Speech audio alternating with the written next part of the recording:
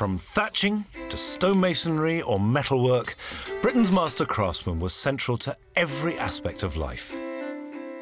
Down the centuries, their workmanship has defined the fabric of this country, from the grandest cathedral to the simplest of tools. Iron Age man, every time it made an iron implement, they had to do this. Yeah. There are still guardians of these crafts working today, who are dedicated to taking the long tradition of these skills into our modern world.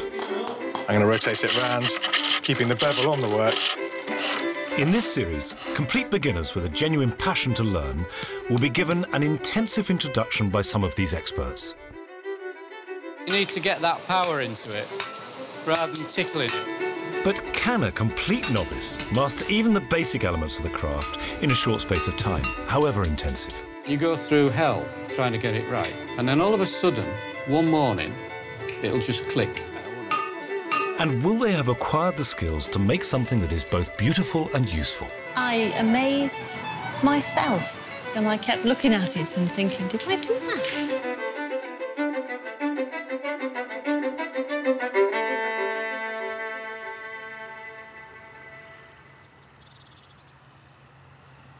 I can feel myself getting excited already because actually blacksmithing is something that I've always wanted to do more of. I've seen a bit of it, I've tried it, and I used to work with silver years ago, and I love the way that silver responds to being beaten with a hammer, and then it moves and changes and you can shape it. And there is something magical about the way that with blacksmithing you take molten metal, it's very elemental, raw material, and then with skill and a lot of energy, turn it into objects that are useful and domestic and intimate. The blacksmith craft was once essential to almost every tool or implement conceivable. And for centuries, the local smithy played a pivotal role in every community. Don Barker has been a blacksmith for over 30 years. He's a master craftsman and has made ironwork for the royal family, Westminster Abbey and St Paul's Cathedral. And blacksmithing is in his blood, with both sides of his family working in the trade for the past 300 years. And it's here, in this forge taken over especially for this project, that Don will teach 3 beginners the elements of his craft. Well, there it is, the blacksmith forge here in South Ferriby on Humberside. And this low, fairly dilapidated building is right on a busy road, surrounded by buildings. And that's how blacksmiths always were. In fact, that one's been there for hundreds of years. Because blacksmiths didn't just do a specialist job stuck away on the equivalent of an industrial estate. They were the hub of the community around everything else revolved. Everything that needed a metal tool of some kind, every metal component from a nail to a spigot, had to come from the blacksmith. Hello. Hello. Be with you in a minute. Just a sec. Morning. Good morning. You must be Don. I'm Don Barker, yes. How do you do? Pleased to meet you. And you. I mean, in day-to-day life, now, do we need blacksmiths? Is it an indulgence? We do, yeah. What for? Well, there are things that can't be done by anybody else, really. And mainly making quality gates, making quality ironwork.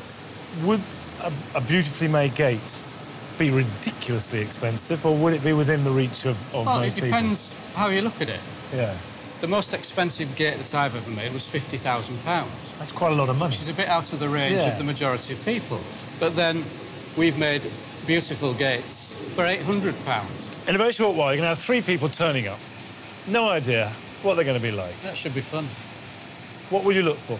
What will you look for in that first day? First of all, they need to be enthusiastic and they need to be wanting to have a go. Yeah. Secondly, they need to have a sort of innate ability for hand-eye coordination. And how long will it take for you to work out whether they'll be any good or not? About an hour. No. Yeah.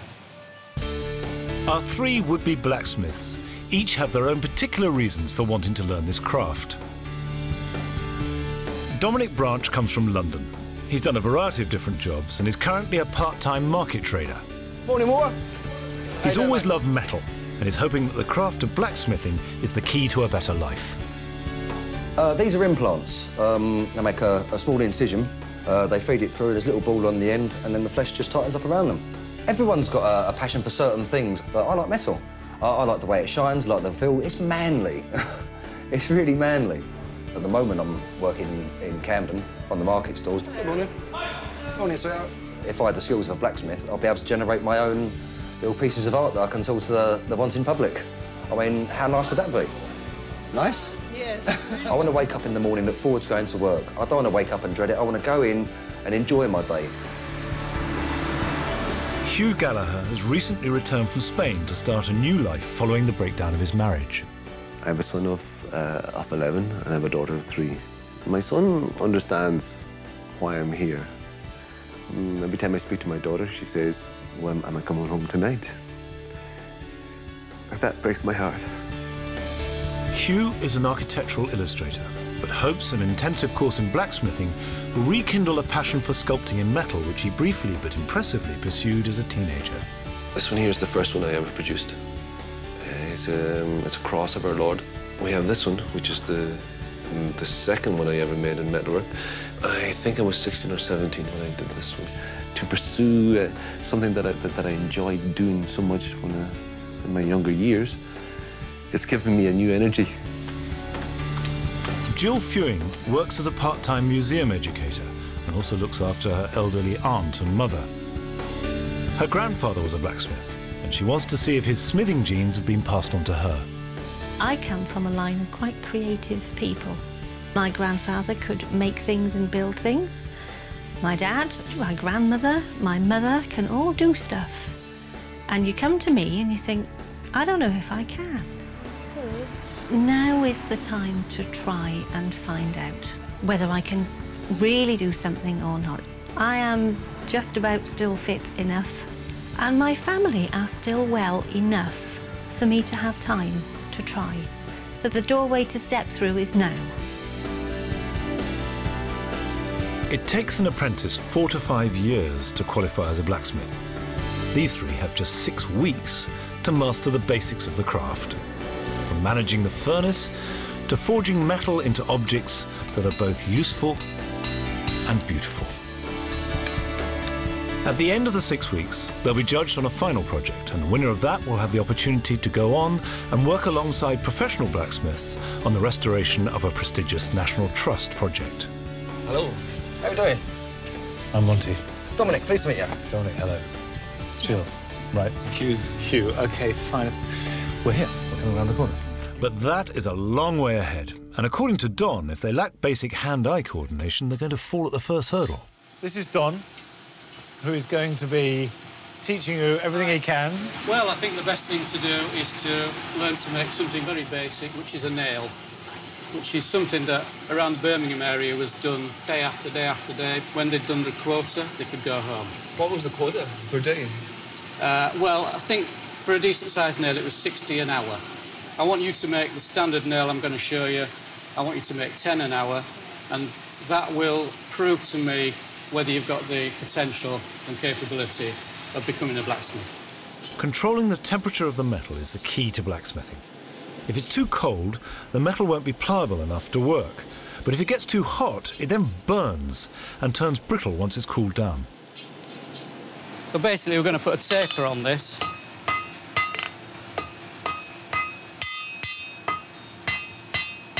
I turn it every 90 degrees. Keep it square.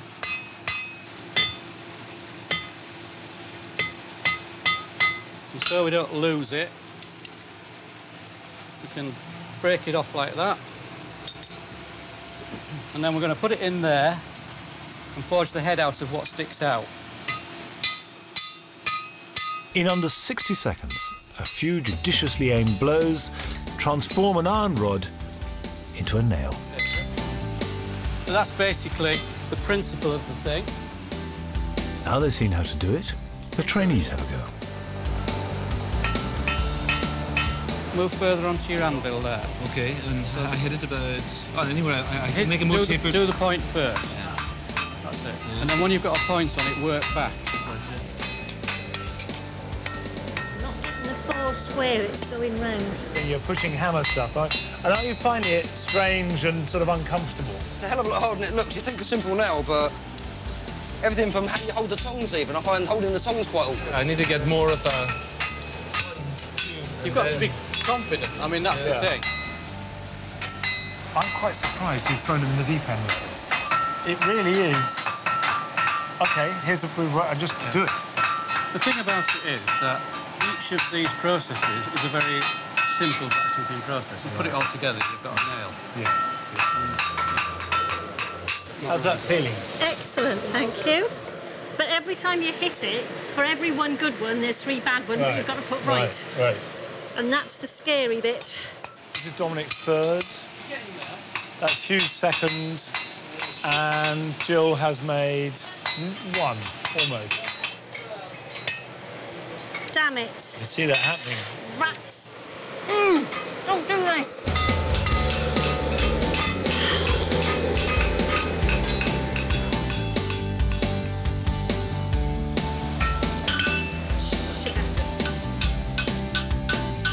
After an hour of energetic nail making, it's time to down tools. OK, folks, hammers down, and we'll have a look at what's been done.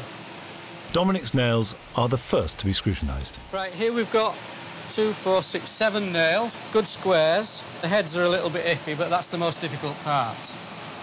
So, well done. Excellent. Next, Hugh. Not quite as pretty as they might be, but nevertheless, you've done very well. I think that's great. Lovely. And lastly, Jill. Right, here we've got really well-shaped nails, good square taper. Heads could need a bit more work on them, but I like to say that I think you've done really well. I'm very pleased, and strangely enough, I think you've all got potential. I was hoping that... It's the beginning. Right. And now the final test. Do they do the job they're designed for? One of the sort of absolutely essentials of any piece of craft work is it's got to do the function for which it was made. Absolutely, yeah. No matter what it looks like. That's the whole point of the exercise, Yeah, really. it's got to do it. Yeah. Right, they go into the stretcher, which is this bit here. Does that look good, or does that look good? I think it looks good. Right, next one, please. That's it. Beautiful.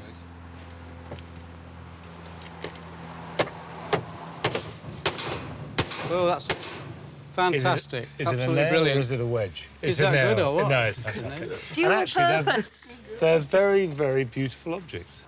You've pitched up, you've worked metal, you've made an object that has a finite end, and you've used the object. I think that's a very, very satisfactory start. If I were you, I'd be pleased. I mean, I was fairly confident that knowing that I'm going to be able to do it, but yeah, you've always got to have that fear in your back, you know, back of your mind. Will I be able to do it? Won't I be able to do it? How hard's it going to be? No one likes to walk away and admit defeat, especially me. Today was really good. I enjoyed it. But I'm concerned I'm going to hold the others back if I'm not quick enough on what I do. And if I speed up too much, I'm not going to have the strength to get everything done that I want to do. Now we have so much to learn. It's just amazing how much it takes to do a nail. But after your first or second or third attempt, you feel like you're actually achieving something. You're actually learning the skill itself. They've all passed Don's initial test, but making nails is just the beginning. Every apprentice will master a few basic skills in the forge very early on. And one of the first that they have to do is a scroll, which is taking a bar of metal and learning to heat it and hammer it into this beautiful fluid scroll.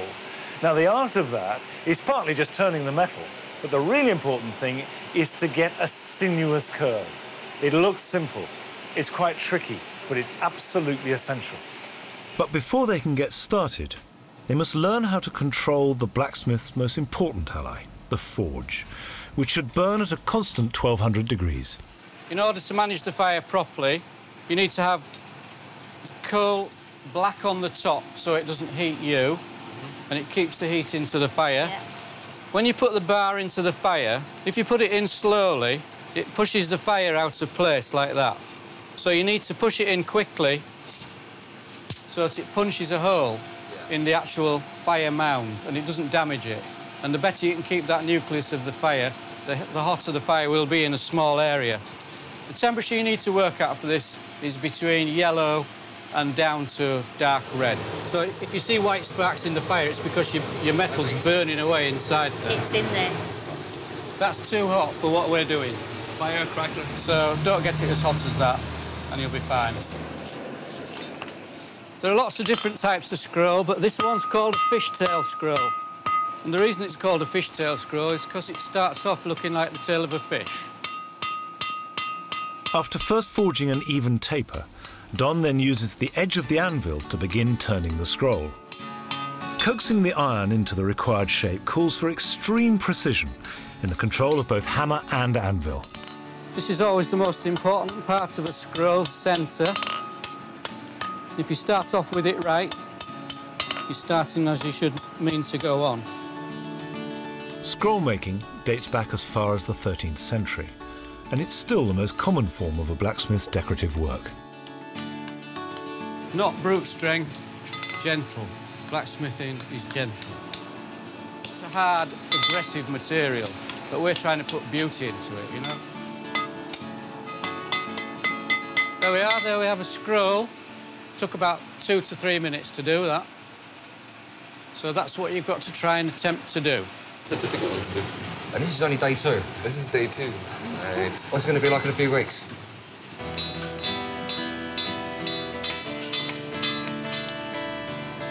They must learn to control the temperature which is in the metal. So it must be consistent to get the curve, gentle curve of the scroll perfectly proportionate to the middle of the scroll. That's just like a piece of plasticine when it's hot. Yeah. And you're just cajoling it to do what you want it to do. Feeling like a real worker and an artist in the same patch, like, you know. I'm taking a straight piece of metal and I'm shaping it, bending it, manipulating it to suit what I need to. You have to actually be gentle, but at the same time, be firm. But it's very enjoyable. It's great. Hit it harder, rather than tickling it. Yep. Jill's having a bit of a problem with strength. She's having to use a smaller hammer than everybody else. And so, consequently, she's taking longer to do the task simply because she's not using a heavier hammer. And she's frightened of getting the stuff as hot as it needs to be.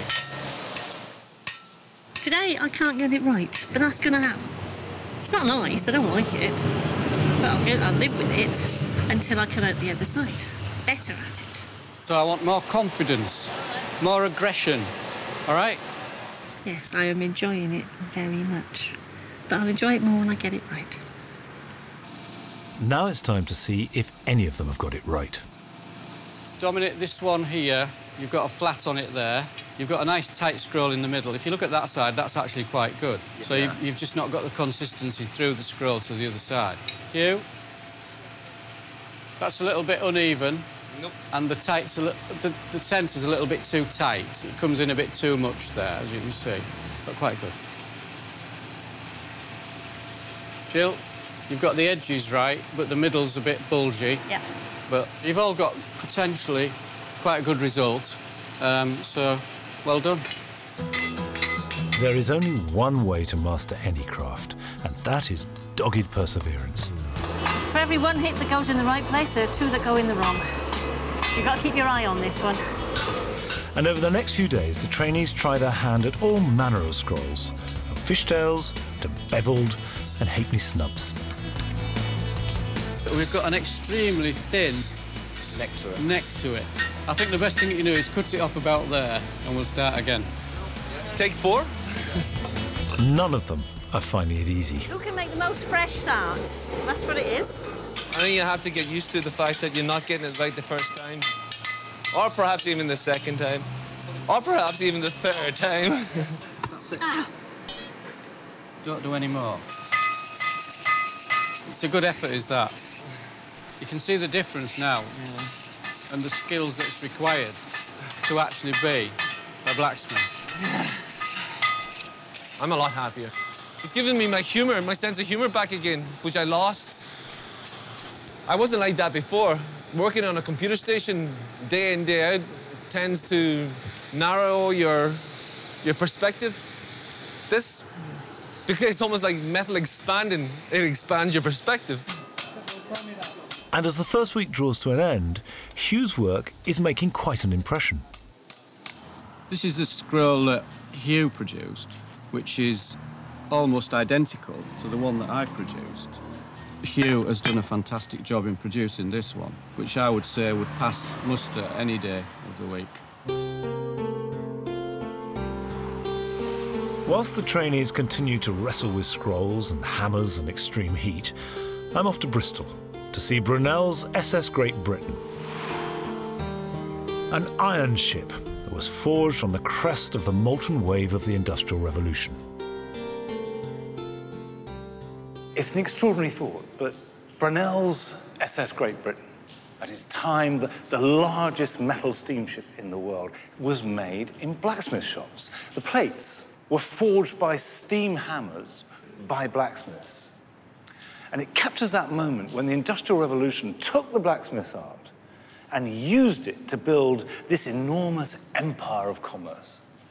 I'm meeting Shane Casey, a marine archaeologist, to learn how the traditional blacksmiths realised Brunel's revolutionary concept.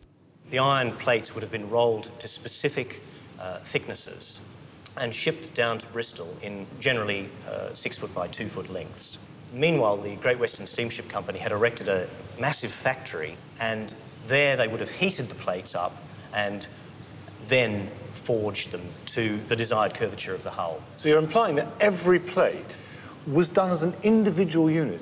Yes. Everyone was made to fit? Yes, yes. The ship weighs 3,500 tons and took more than 300 people over 4 years to build. Well, here, Monty, you can see the structure of the ship. The whole thing is held together by hundreds of thousands of rivets. Each rivet made by hand and put in by hand. Requiring absolute precision, speed, teamwork, and an eye for exactly how hot the rivet was. What you've just described is a blacksmith's craft, isn't it? Precision, speed, an eye for heat, understanding the metal, times lots of hundreds of thousands. For 4 continuous years. Well, you get good at it, wouldn't you?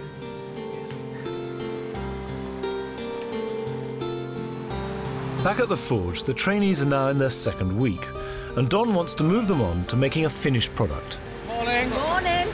Morning, morning. Morning, morning. Start of a new project. Part of the skill of a blacksmith is to actually make something to a drawing or to an example and replicate it. Yeah. So that it's exactly the same. So what we're going to do is we're going to make 10 of these. Yeah. And they've got to be done by Friday. Oh, thank God, I thought you were saying lunchtime. Okay. I'll take that one, you take that one, and Dom will take that one, and we'll finish the last one off. We'll go. All right. What do you think? Yeah. Making 10 flambeaux all precisely the same will employ the forging and scrolling skills that they've learnt so far, as well as introducing them to some new ones. Keep that at the right angle. Wrapping their scrolls around the jig allows them to duplicate the flambeau basket exactly. Too high, that. Look at that. There, we've got our first basket. That is awesome. Yeah, Jill, what do you reckon of that? Oh, well done, that man. Are you proud of that, man? Absolutely. Who wouldn't be? I think it's crap. You should do it again. The thing is, I will be doing it again and again. It might be repetitive, but Dominic seems to be in his element. I love it. I thought I was going to be learning some skills. I didn't realise I was going to feel so passionate about this. And I'm absolutely revelling in it. However, despite having won Don's early approval, Hugh's determination to get everything perfect is beginning to go against him. Hugh will mess about on a simple detail rather than just getting on with the job, and it's really frustrating and irritating to watch him do that because you see, just bloody get on with it, you know. Whoa, whoa, whoa. It's got to be scrapped, that one. You just left it in a bit too long. Despite Jill's blacksmithing genes, it still isn't coming naturally. Oh, look. She first of all doesn't get the bar very hot in the fire, and secondly, when she takes it out, she spends a lot of time thinking about it, looking at it, so by the time she's decided where to hit it, it's cold and it has to go back in the fire.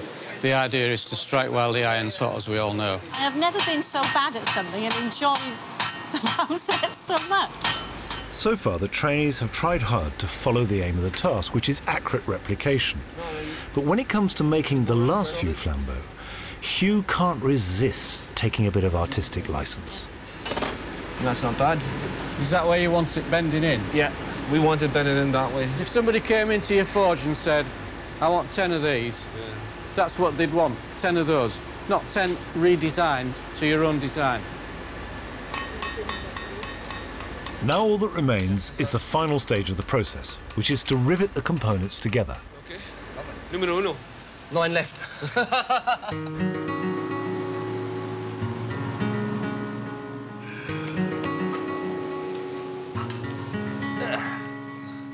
Let's just have a look at what we've got here. First of all, the thing that strikes me most is that if you put the scrolls facing you and then look at the difference in the bends at the bottom, this is how it should be, that's how it shouldn't be. So that's wrong.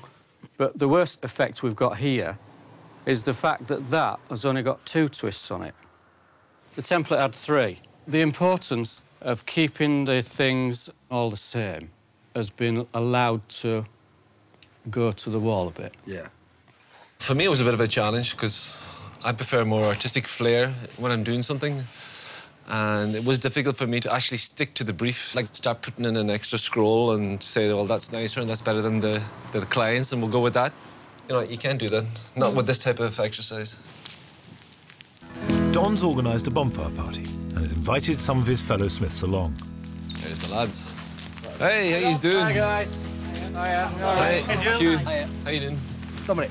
You all right? Yeah, good, thanks to you. Good journey. Andy, what do you reckon to that? Yeah, it's very good for the first attempt. Yeah, yeah. Rivet's pretty good. Yeah. And it's kicking out at an angle. Narrow there, and then it goes very wide there, Yeah, I and like then that one. flat there. Stick him in the ground, boys.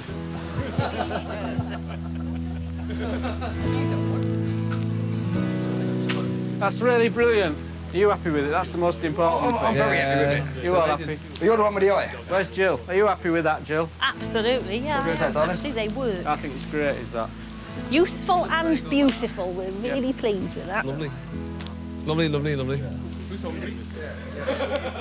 We started the week making a nail, and then 2 weeks later we're making these flambeaux, and you think, well, OK, I wouldn't necessarily be able to remember how to do that by myself, but I've had a whole range of skills that I can now go away and build on. So if we can have another couple of weeks' worth of exposure to all kinds of stuff, that's a really good starting point. And then talking to this lot, just fabulous. It's a really nice family to be part of.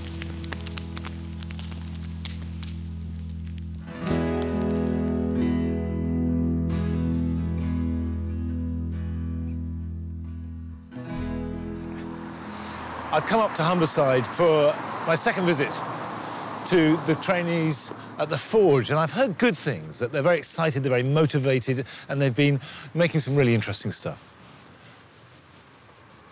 And one trainee has some particularly exciting news. Now, I just want to be a blacksmith. When did that moment hit you? About halfway through the first week. I don't want to sound cheesy, but I thought this is meant to be. Yeah. Yeah, yeah. Well, I can see by the way you're speaking it meant to be. So we're at the halfway stage, effectively. Yeah, they're at the halfway stage. The progress has been varied. Take them one by one. Right, we'll take Dominic first, because Dominic shows the most promise of any of them. He's enthusiastic, he's got the aggression that you need, and he's confident. What about the other two? Well, we'll take Hugh first of all. OK. He actually is a perfectionist, I think. And he tries very, very hard to get things as perfect as he can.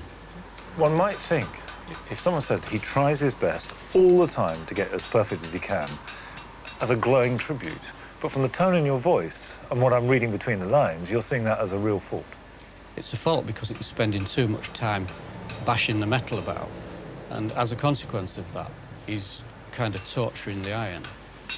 And finally, Jill.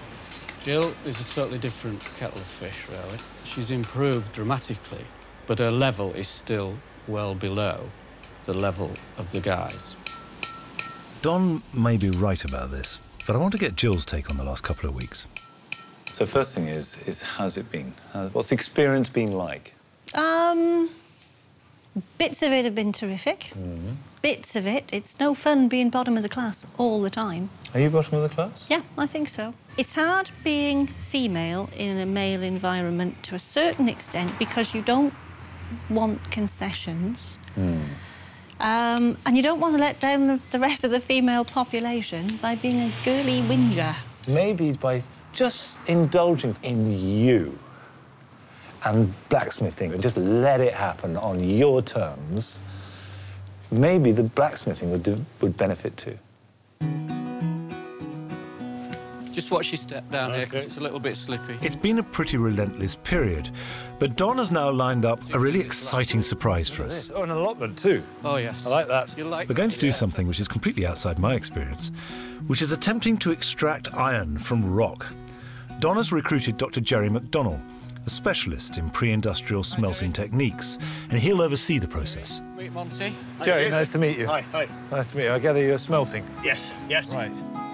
Inside the furnace, iron ore, which is lumps of metallic rock, is heated in layers with burning charcoal, which can reach temperatures of 1,500 degrees centigrade. Now, the metallic iron, because it only melts at 1,584 degrees Celsius, is not liquid.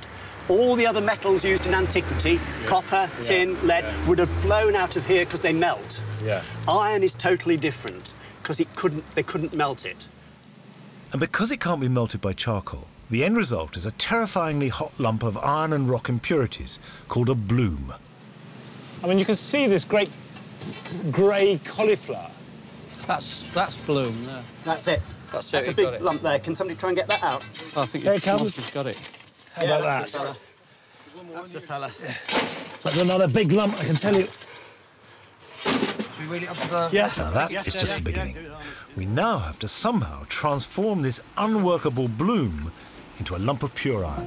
So, when it comes out of the furnace, then it has to be reheated in order to happen. By reheating the bloom to 1,200 degrees in the forge, the impurities, but not the iron, will melt and then can be squeezed to the surface and forced out of the metal. How will we know when it's ready? Well, what we'd expect to see is it slowly changing shape and effectively the smith starting to control that shape. That's a better heat. This is the 20th time that Jerry has done this experiment and only succeeded once before, so it's all a bit of a gamble. If Don struck the bloom directly with a hammer, it would shatter. So he's using lengths of wood to soften the hammer blows.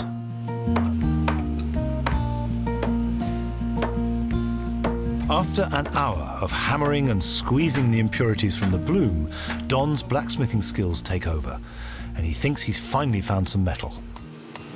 So that now is sounding really metallic. Well, you can see the slag coming out of it, and that seems to have left us with a fairly consolidated piece of material. So how do you know? There. The acid test. OK. If sparks fly, we'll know he's struck iron. Fantastic! I caught it on the tongs. That's definitely iron. Yeah. So well done, that man. I'm totally gobsmacked, I have to say. You didn't believe him, did you? No, I didn't. I was starting to lose belief at one stage. Don will now take this small piece of metal, known as a billet, and continue working it to try and remove all the remaining impurities, leaving behind just pure iron. I think everybody in the room felt they were in on something special on that. And part of that is because, truthfully, I don't think we really thought the magic was going to happen. And it was there. There was this nugget in there, and playing with it, cajoling it, forming it, really special. I mean, alchemy is a cliche, but it is alchemy. It was turning stone into metal. It doesn't get much more magical than that, does it?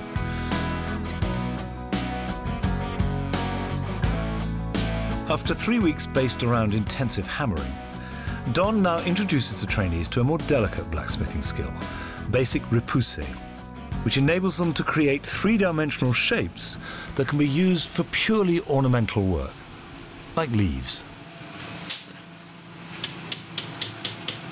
So far, it's been quite heavy stuff. This is much more delicate. I love doing this, the leaves and the nature stuff, but I would love to do it about 8 feet tall. I would love to do big stuff. The last skill they need to be introduced to is the art of fire welding, which involves fusing two pieces of white-hot metal together to become one. More. No modern welding tool can replicate this. It can only be done by hand by a skilled blacksmith. Lots of blacksmiths I know are not able to do that. Yeah. It's too difficult. The trainees have to take the metal almost to the point of burning, 1200 degrees, which is the right temperature for fire welding. I just know it's bloody hot. And it's a white heat that sparkles. It's all done by the eyes. It doesn't matter what temperature it is, just the eyes. You see it, you do it.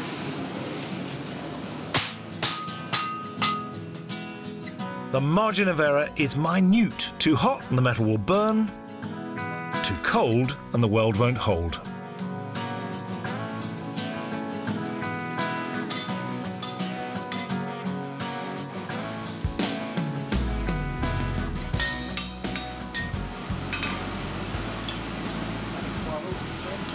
They've now been introduced to all the basic skills a blacksmith apprentice would acquire after a year in college.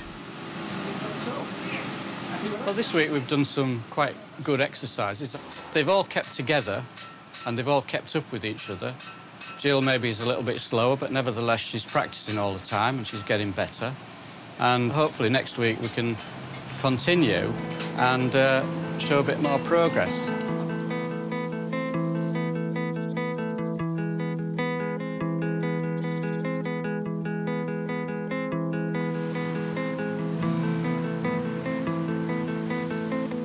A lot of modern blacksmithing work involves restoration and conservation. And for Don, it's no different, with over 70% of his and his team's work consisting of restoring old and often very intricate ironwork. Right, you'll notice that there are some railings here. Yeah, it's bad, Nick. These are the John Burrell almshouses in York, which are one of his current restoration projects. This is badly manufactured material. This has only been here since about 1930, which is ridiculous, really, when you think that it should have lasted for hundreds of years. Some railings produced before 1945 were made from an inferior quality wrought iron and are very susceptible to rust and erosion. You can see areas where this delamination's taking place. Yeah, it explodes, basically, yeah. You're going to make some of these components to go back into these panels, and you've got 3 days to do it, and if these are good enough components, they will be included in the panel that's going to be put back here. But if not, they'll be scrapped. So back at the Ferriby Forge, the trainees start their first professional job, the almshouse restoration. In a few days' time, Don's head foreman Andy will decide whether their work is good enough to go into the restored railing. Too tight and I've still got that bloody flat. Jill is replicating 2 damaged scrolls from the middle. Hugh has been given 2 bolt-end scrolls to copy from the top. And Dominic has been charged with making some new leaves. Now I'm trying to measure up the piece that I'm working on and compare it to the original. But it's not as straightforward as that because a lot of the original was missing. Hugh has failed to leave enough material at the end of his scroll, which makes it impossible to create the snub which forms the heart of it. Whilst Hugh has produced a product like this in the past, he just seems to have completely lost it and hasn't a clue what he's doing. And he can't grasp the essence of what we're trying to achieve. Jill's improved quite a bit. Today I've noticed that her hammer technique is better than it was. She's actually getting fairly accurate with the hammer. The trainees have just 24 hours in which to complete their work.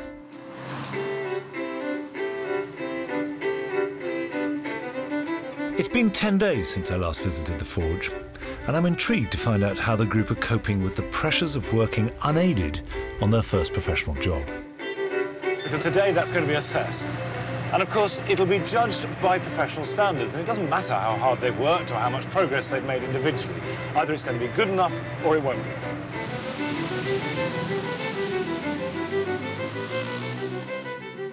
I'm quite surprised. In fact, I'm astounded by the results. Hugh seems to have completely lost it altogether. Really? Yeah. He's just gone absolutely pear-shaped. Jill is improving all the time, and so she's actually probably got up to a similar standard to Hugh, which is really good. And a week ago, one would not have put any money on that. No, not at all. No. It's time for Don's head foreman, Andy, to cast his professional eye over their work.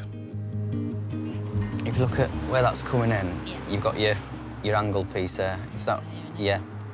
It's that bit you need to come out more. So that line follows all the way around. Right round. But that is a close. If you look at that one and then look at one of the heavier ones, you can see it's completely different round here in it, the thickness. Your snub doesn't look very good either. No, I'm struggling with them. I really am struggling with them. With a little bit of work, I could use this one. Hugh's scrolls are next. I think this is your best one, but it's just getting more material there to make the snub slightly bigger. And lastly, Dominic's leaves. Out of all four of them, I can use that one. Right. If you look down here, the lines and everything are flowing down there nicely. It just matches very well. You will see yourself at different levels, but the brutal hard fact is that Dominic made one leaf that could be used, you made one that's almost there, and you made one that's almost there and can be modified. In other words, the difference between the three of you is not very great. How do you feel about that?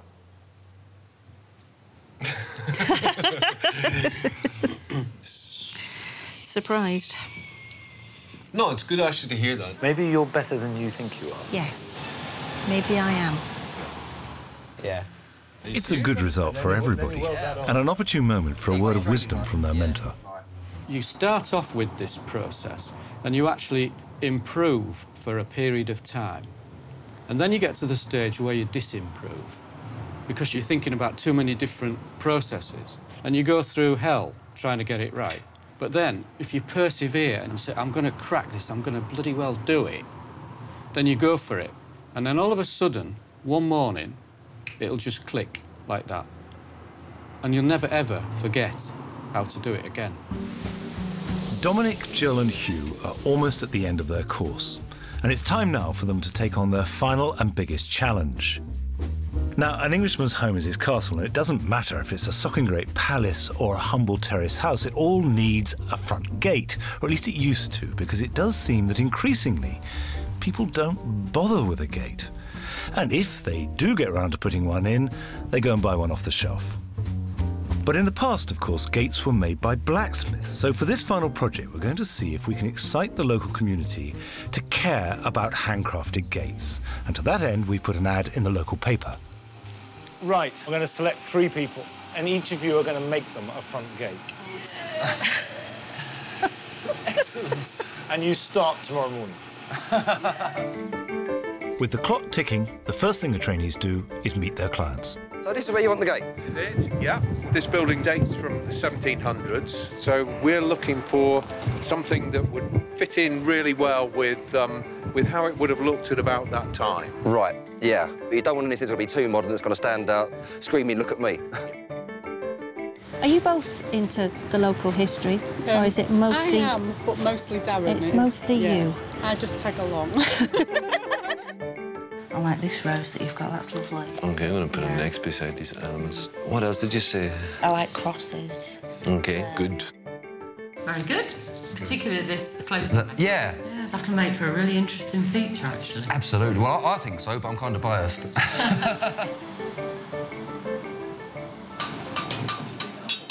When they've worked out their designs, the trainees must now transfer them onto a template on the floor, which are inside frames that are being made for them by Don's company. After talking to his client, Hugh has decided on an allegorical theme based on her life. So the idea is that this warrior, obviously in the forest to try and save some princess in distress, was lured by the devil's helper, who got caught in the spider's web and is now captured and being carried through the forest in the web on the back of the devil. Hugh's bitten off far more than he can chew. I fail to see how he's possibly going to get it done in the time. So I don't know where he's coming from, really, on that. Dominic is evolving his three-dimensional gate idea. I've got 5 bars coming down. Are you going to do your dragon's head? I think so. It's the only gate in Barton with a dragon's head. Hey, want it to be different. And Jill has finally found inspiration in local nature. Her design incorporates bulrush leaves, all of which will have to be individually forged. For a week, the trainees hammer, bend and shape the elements of their designs, including the roots, birds, dragons' heads and bulrushes. I need to heat it up and take that in a wee bit more. But with the deadline rapidly approaching, Don is worried that the trainees haven't grasped the magnitude of the work still to be done. I'm trying to instill upon you that you're doing a commercially viable project. Speed is of the essence. Get it bloody done. A bit of motivation and a bit of power. It's a completely different feeling. The pressure's definitely on. You know, there's nothing easy about this. It's the afternoon before the gates are to be judged, and Dominic is beginning the final stage of constructing his, which is riveting his design into its frame. Just time to find something glaringly obvious wrong with it. Hugh is still making parts for his gate and is nowhere near finishing. It's really, really beautiful. I didn't think it would come out that well. But it's coming out really super. I mean, that's not finished yet, but it's almost there. Do you see it? You need to stop pissing about with little bits. Oh, no, no more pissing Get about. cracking on with it. Yeah, you know what I mean? He's not worried about anything. We're going to stop working at midnight, but the pressure of having to get the job done doesn't seem to be affecting him at all, unless he's bottling it all up inside and he's going to explode at a minute to midnight. I don't know. I'll come back for that. It could be a laugh. That's the adjustments. The others are finished, but Hugh's ambitious design has left him with very little time to assemble it. Seriously up against it, he works on into the night.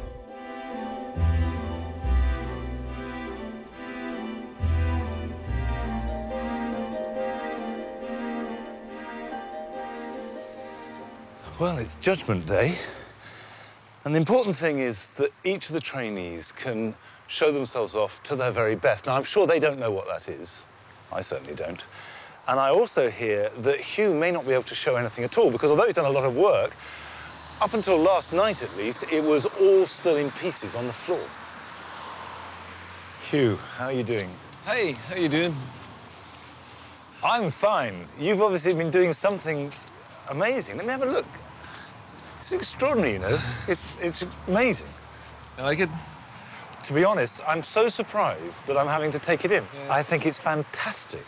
Thank you. Does it feel good enough? I mean, you're happy with it. I'm delighted with it. Whatever happens from now on, I think I've got something that I can be very proud of. Very good. Hi, Dom. You've got that body language of a man who's in a hurry. What gives you that impression? That's an amazing gate. The client said they didn't want too many scrolls in it, which is one thing, so I reduced the scrolls. They was happy with the dragons. I had a dragon's latch to start with, so that's the head as well. Got a little eye there. Oh, yeah. I think the client will be happy with it because it fits their criteria. Are you happy with that? I am. I'm astonished, actually. I keep looking at that and thinking, did I do this? Do you know what? Looking at you, you look different. I feel different. Do you? Yeah. You do. You really look... Something's gone from your face. I think something's back, actually. I've gone from black and white to being back in colour. I have. Well, I mean, what I was going to say is the worry's gone. the sort of anxiety is gone. By exhaustion. Well, that's allowed. You're allowed to be tired. On a personal level, it's exhilarating to see how that they've drawn on resources and skills they certainly didn't know that they had 6 weeks ago.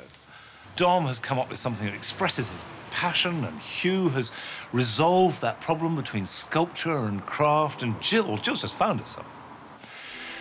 That's wonderful in itself, but whether the judge will enjoy them as much as I have, whether the clients will like them, we don't know. And, of course, one of them has got to be picked as the winner. Now it's exciting. Right round this way. But it's not only the clients that these gates need to impress. Bob Hobbs is the 4th only blacksmith ever to be awarded a gold medal by the Worshipful Company of Blacksmiths in their 700-year history. And he's arrived to judge their work. So I suppose you have to see how it works as well as That's how it's right. made. Yes, we do. Right, so now this is the moment of truth. It opens and closes. Yes. It swings very nicely. It does, yes. Swings very nicely indeed. Yeah. He will judge the gates according to the strict criteria used in blacksmithing competitions, which include balance and proportion, quality of finish, technical skill, and originality of design. Ian, Leslie, would you like to come and see your gate? I'd love to. Here we are. Very good. What's your reaction? Well, we did say we didn't want anything that came off a production line, and I don't think that has done. Yeah. No, that's right. But we said we wanted something a bit different. You specifically wanted dragons, did you? No, we didn't ask for dragons. No, Dominic had the idea. All right. We said something substantial and something that fitted with the period of the house. How does that fit that brief? I don't think it does fit that brief. It's whether, again, going back to how you feel about something. Can you live with something? Yeah. Does it feel right? And it doesn't feel wrong. It's a bespoke gate. Yeah, it's not like any other. It isn't. That's right. Yeah. Now it's on to Jill's gate, and Bob seems to be impressed with it. Everything falls in rather nicely. She's got a good choice of materials, done well. The whole gate is simplicity in itself, and it all works well. How do you react to that? I'm really pleased. That's Good. lovely. You're very, very, very pleased, aren't you? Yes, I am. Yeah, that's Yes, good. I am. Good for you. Pleased. You better come outside to see it from the front, because it has a front. And It's beautiful. It's really, really good. It's Really, absolutely beautiful. Thank you. It is really beautiful. Yes, it is. And lastly, as the rain starts to fall in earnest, Hugh. Oh, wow. I love it. Thank you. Is it what you thought it would be? It's better. Is it? I like the rose. Oh, it's fantastic. I love it. Thank you very much. How do you feel? I feel elated, completely elated. I love it. It's brilliant. Good. Well, that's a result, isn't it? That's a happy customer. Seeing those gates in situ completes the process. Very difficult to judge which is the best. That's not my job, but I can work out which I like best. And I'm surprised by that, because I've ended up liking Jill's gate best. And I never thought that would happen, because I didn't think she was in a place to make something that would be pleasing. But the more you look at it, the more satisfying it is. So there we are. I've set my flag. I want Jill to win, and that's unprofessional. The trainees have all learnt a huge amount. But now just one of these gates will be singled out by Bob, who spent a lifetime mastering the craft that they've just entered upon. So, Bob, I think if you could explain the merits and faults of each individual gate as you saw it, and then which one you'd like to choose. All right. Yeah. To me, he didn't appeal so much because of your vertical bars standing out of balance. And Jill, your latch, which is your moving piece, you just want that tightened up to just to put it right. But other than that, he was spot on. Coming to you, Hugh, your roses could have been pushed up together a bit tighter. But when you got it up together, I thought, wow, what lovely balance. Anyway, at the end of the day, I put you down as first. So, Hugh, you won. Good lad. Good lad. And I put Jill down as second. Thank you. And I put you down as third. No worries.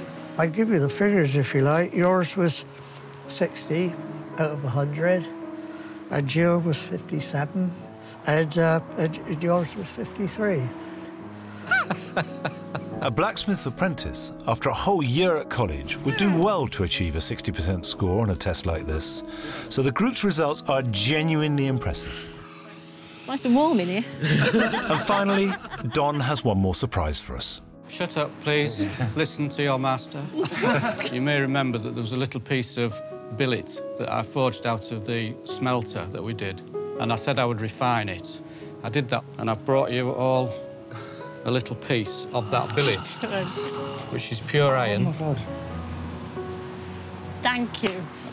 That's one of the nicest things I've ever been given. It is. Not to leave you out, Monty. Oh, thank you very much indeed. Thank you.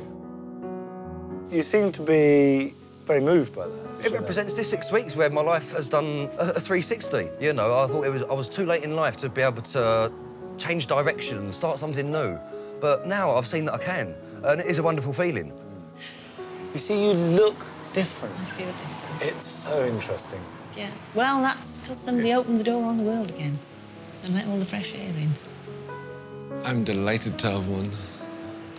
I've done this because what I was doing before didn't give me a good life. I didn't feel I was, you know, living the life that I wanted to live.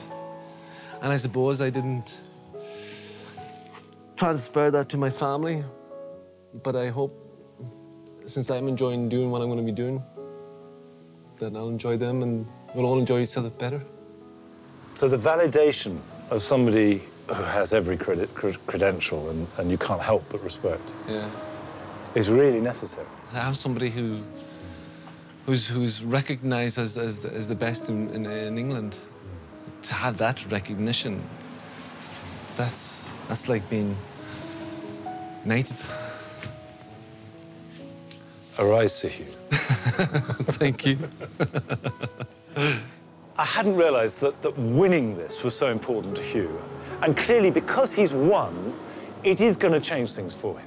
So that not only have they started this process of getting to grips with a difficult craft, and not only are their lives going to change, but I do believe that this experience has changed them as people, too.